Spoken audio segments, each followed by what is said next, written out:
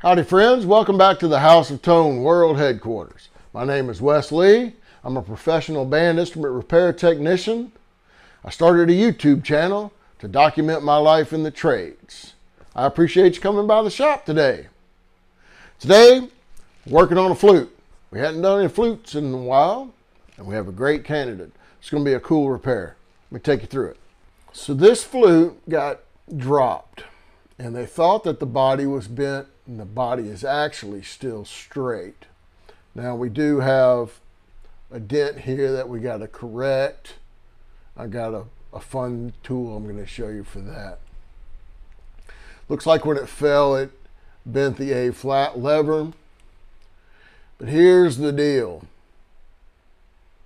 You see this right hand stack doesn't close at all. And it's because this whole shaft and key section is bent. You can see how it V's down right there. And then see the trill keys, how it's coming V's this way, but also it V's down here. Now, the trill key we're going to treat like a trombone slide, so that won't be any problem. The key stack is going to be a little problematic, but I believe we'll be able to get it taken care of. Now, we'll also notice that the pad cups themselves are bent. I'm not going to straighten those at all yet. I'm not going to deal with any of that. What I want to do is I want to deal with this area first. I believe that I can pull this back, straighten it all back out, get everything operating on the shaft correctly, and not lose these pads. I believe I can save these pads. So let's see if I can put my money where my mouth is. For starters, this bend is right at the joints. I'm going to flex just a little bit. There's nothing holding. See, this whole rod can flex. And so what I want to do is I believe that I just want to kind of come in and put a little opposing slight pressure. And look how much that's straightened already.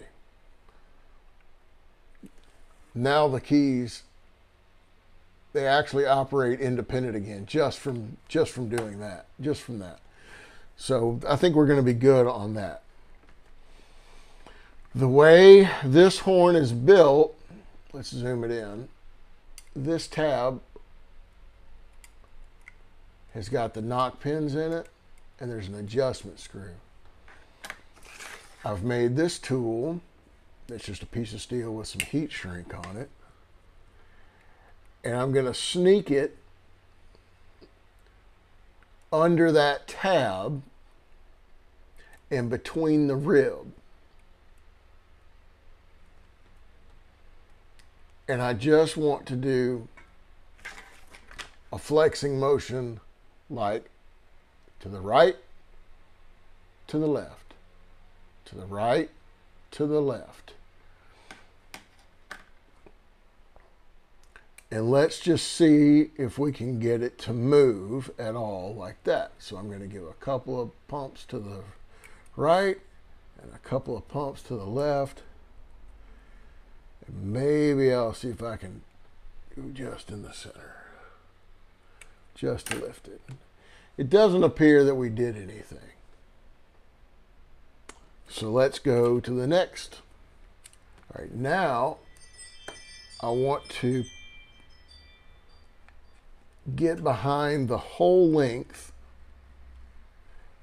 and kind of push, and I want to use the post to kind of help me. I'm not using just a terrible amount of pressure.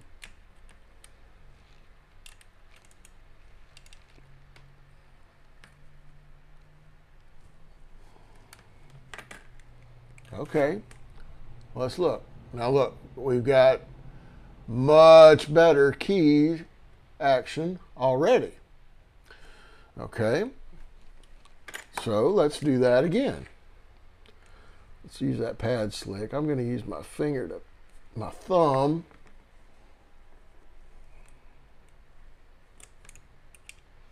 ease that back up there.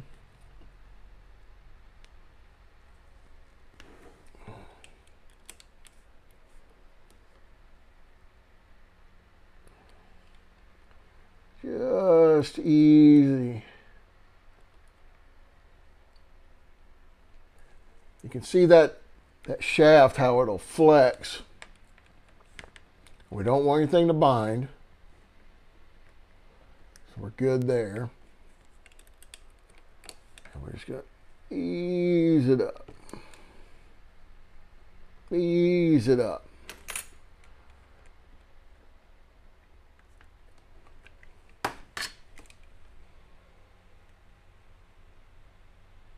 Pretty good.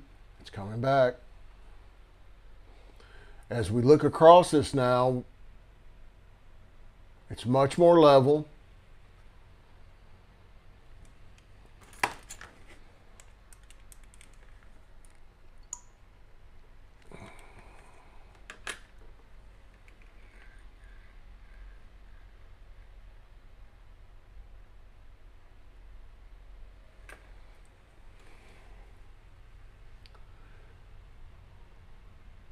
That is pretty straight.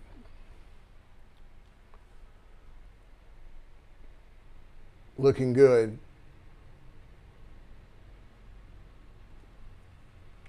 Okay, now I want to back off the adjustment screws. I believe that they were cranked down when they didn't need to be. But that's okay. That's how it goes.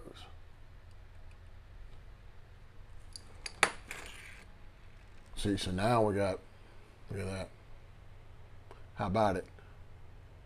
Ha ha ha ha. That's right. Okay, now this F still does not feel good.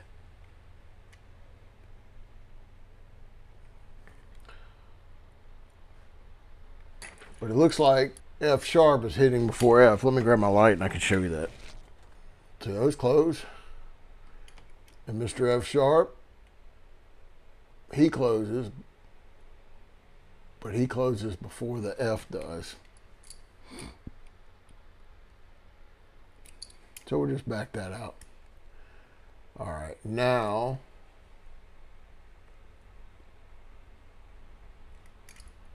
we're getting there. A little too much. This is hitting first. This should get the least amount of pull. Primary, secondary, thirdly, or tertiary. I remember in one video I said thirdly, and I caught some bunch of flack about it. Okay, so we're looking good. This is getting straightened up. We're going to go ahead and pull this key section off so we can deal with the trill keys.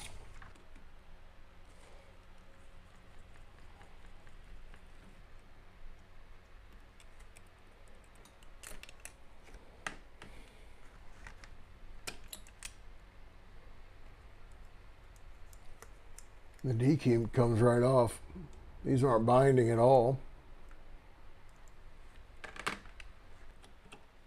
Get our trill keys off here. Pop the springs. And okay. So we can see that we still have quite a bit of bend here. So we're going to do like a trombone slide. We're just going to easily put some pressure on this. Flutes are very delicate. So we're going to sight down. And I can see right in here that we're kicking back this way. So we're going to go opposite. And we're just going to ease on down. And then we're going to sight that again.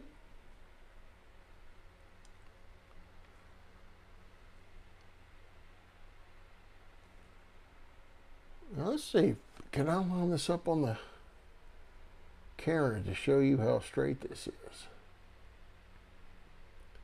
Because that's like totally straight. So we have no issues in our trill key. All good. Straight. And let's see, can I put it on that line? Yeah, there you go. I believe that'll show that it's lined up pretty good. So that's all good to go. No bind in that at all. Perfect. Okay. Our lower stack was good. Great. Let's put it back together.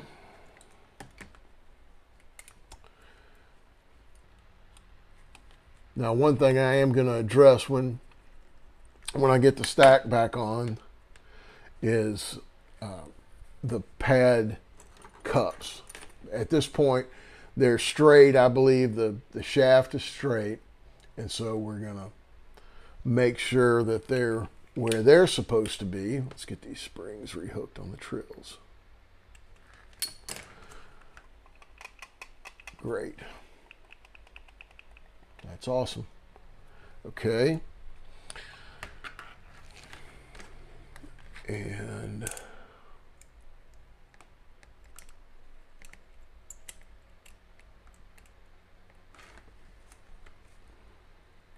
drop this key section back in. Now, let's see. I like to unhook my springs.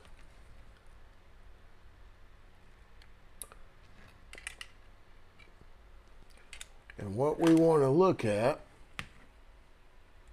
let's zoom in. That's pretty good, but you see it's hitting over on this side first. Now I'm going to adjust that pad cup with no tension on the key, no spring tension. That key falls right back in place. And that one looks good. And remember the E and the D key that were so bad, those are sealing like champs now. So that's good. Okay. I was not a fan of how much spring tension this was on, so I am going to adjust this back a little bit.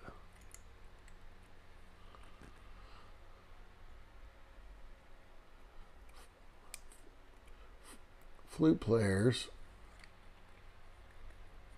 they want to have light and fast and crisp action. Oh, that feels so much better.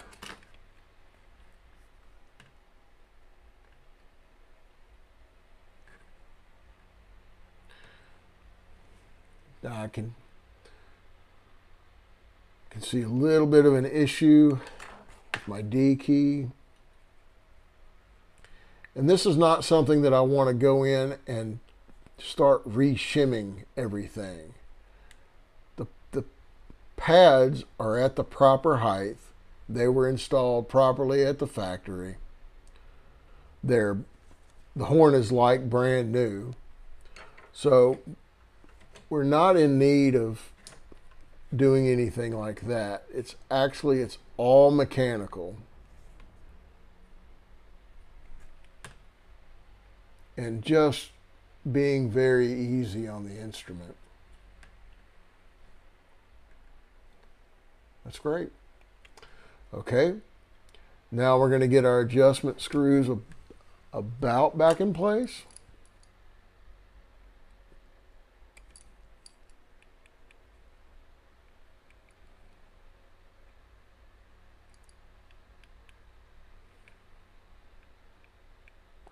And so what I do here is I close, in this case I close the F, and then I just start lightly touching on that F sharp. And see, it's got a little bit of bounce.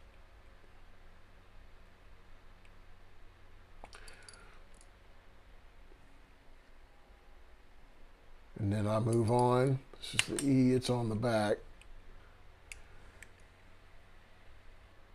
D, kind of get it rough back into shape. And with this hand, it's boom. It's just a dead finger. That's all I'm putting pressure on.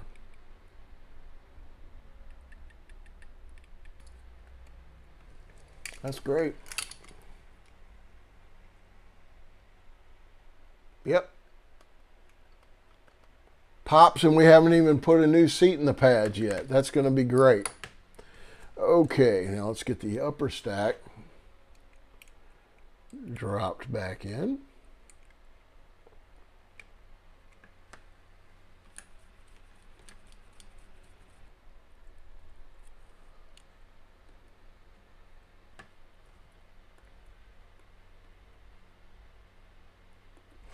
Good tell there is that when you close your A, so it closes the B flat,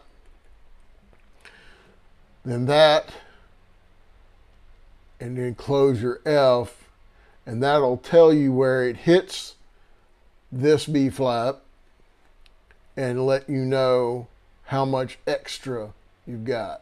So you can see that. You see that bit of bounce? That bit of bounce is the issue.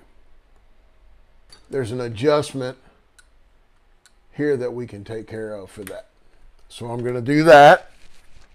But first, we're going to take this dent out. I'm going to use the Dentomatic. You've heard me talk about my friend Engineer Dave before and things that he's built. So this knob turns a rod and connects to this bit of plastic here and raises it up to a fixed amount. And so I marked my spots. So you can see I've marked the dent. And I know I'm about to the mark. And you can see the tool working.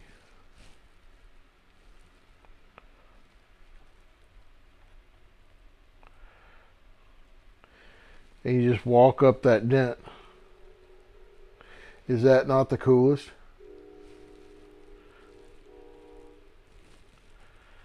I love this tool.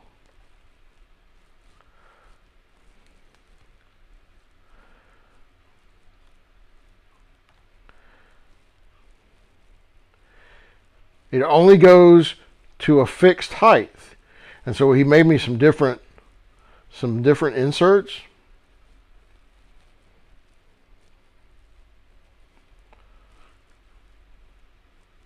But that's all it is it just stretches and works just that spot of the dent. It does not work the entire tube.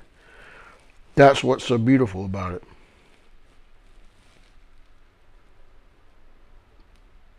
it. So it's just a fixed amount. And you just work through the dent. That's it. Isn't that cool? I love it. Now back over at the bench. That's where our dent was. Ha! Isn't that great? That's a cool tool, man. Okay. Now we're going to straighten the A flat. So for that, just grab them with some Swedish pliers. And just pulling that back straight, get it centered. Get it centered between the double G keys. Looks good. At the proper angle, so it's parallel to the tone hole. So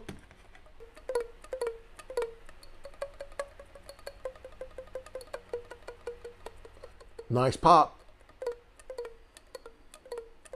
There we go. Okay, so now we're going to put it in the oven, get the pads reseated.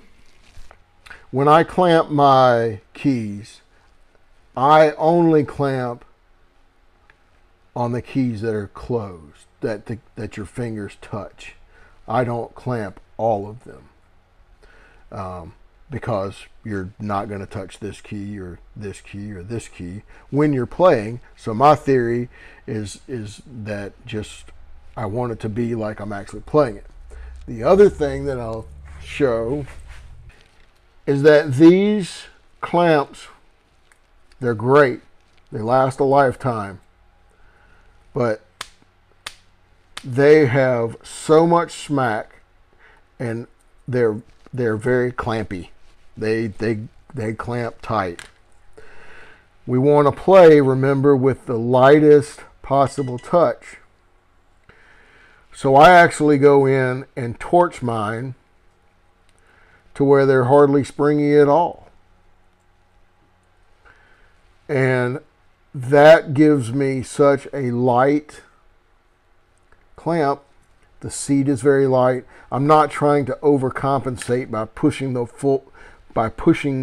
the wool down so hard, because that wool is cotton. It's just going to eventually come back out and you lose the seat, and then the horn doesn't play good. So by making the pad cups level, by making sure that the pads are properly installed, doing all of those things, then when you go to put the seat in it, then you use the lightest possible clamp that you can, and you have a great result. So you can file that away. Okay, let's get it put in the oven. My pad oven is homemade. Found this old metal mailbox on the side of the road. Special delivery. I put a high heat bulb in it, so this gets to about, it gets warm and does a good job. It does exactly what an oven is supposed to do. I let this particular brand of instrument, I let it cook for about 15 minutes. So I'm going to let that go and we'll check back. It's like cooking a steak or something. I haven't watched any of the video back, but I don't believe that I showed this tool well enough. So it's this block, this handle turns and raises and lowers this bit of plastic. And then you can pull that out. And that's the disc that Engineer Dave made for me. And I've got different ones and I can replace them. They've got different heights, but that's what it does.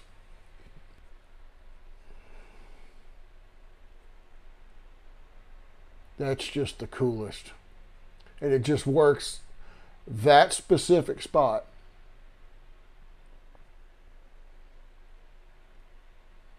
Thank you, Engineer Dave. I love this tool. So anyway, I'll check back with you when the horn is all cooked.